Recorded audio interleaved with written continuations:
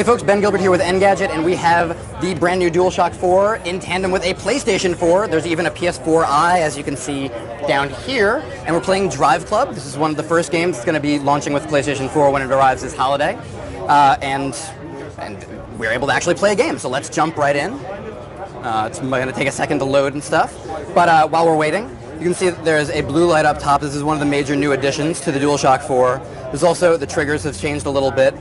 They have a lip, and there's a little bit of a curve to them, so your fingers fit on a little bit more comfortably. The R1 and L1 shoulder buttons are a little bit smaller and a little bit clickier.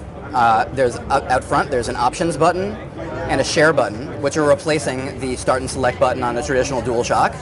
There's a standard D-pad. It's a little bit different, but pretty similar to the one on DualShock 3. There's two parallel thumbsticks. They are concave instead of convex on this model, which is the big difference, and there's a little bit of a lip, so your fingers are less likely to slip off. The PlayStation Home button is here, and it's been moved down because of the new touchpad that's right in the middle of the controller. It's clickable. As you can see, it actually activated something on the screen when I chose that. I've got a choice here between a McLaren 12C and a Hennessy Venom GT, so I'm going to go with the McLaren because I've actually heard of that. And at the bottom of the controller, continuing with the hands on the controller, there's a little bit of a port for your headset or for other accessories, unknown so far, but the headset is shipping with the box when it arrives this holiday. Moving on to the front face buttons, there's the standard square, triangle, circle, and X button, which we're used to seeing on DualShocks going all the way back to the PlayStation 1. And around back, this one is tethered to the console we're using here, but this would otherwise, there'd be a micro USB port here for plugging it directly in for charging. You can play the game off of it if you're out of battery, that kind of thing. But otherwise, there's a little bit of a texture difference on the back. It feels like there's like little holes, and that's about it, but it doesn't actually have any functionality. So let's jump into the game. It's a pre-alpha code showing up here. So this shouldn't be 100% representative of the final game that ships this holiday, but this is very much a work in progress. But it looks nice. It's a next-gen title, and the controller is responsive, as you see, while we drive into a fence on the side of the road. I'm using the right trigger R2 to make the gas go, the left trigger to stop. My car has stopped. Not a great race choice. I used R1 to switch the view from cockpit view to a little bit further back, and then even outside of the car. This isn't a manual car. Oh wait, maybe it is. No, it's not. It's an automatic car.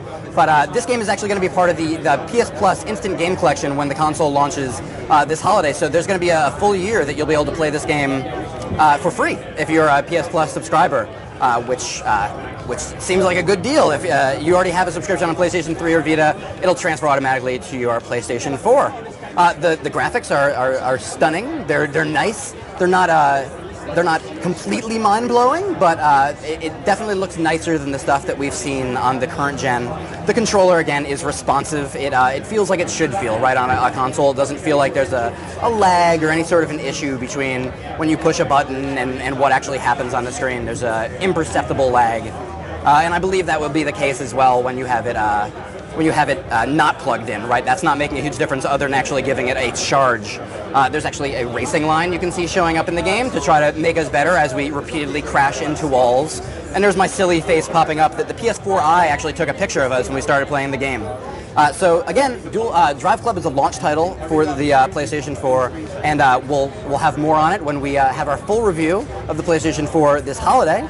But for now, know that the controller does feel good. It feels like an evolution of the DualShock, which is what all we could really hope for the PlayStation 4. Folks, we've got the PlayStation 4 console that was actually unveiled last night for the first time. It's got the now I don't know what you would call that box shape, but it's a little bit diagonal on the front and a little bit diagonal on the back. It looks great standing up, and it's a little stranger when you've got it laying down. But you can see it's got the division that isn't perfectly 50-50, where the bottom is matte and the top is glossy. There's a blue line, or a white line as it looks right now. I'm colorblind, so bear with me. But there's a line that fades from front to back to add some flair to the front. There's a PS4 logo and a disc tray directly in front. You slip your discs right in. It's not a top-loading thing like the latest PlayStation 3 model. And moving around to the back, we've got all the various ports in the back. As you can see, there's an HDMI out. There's the standard power slot.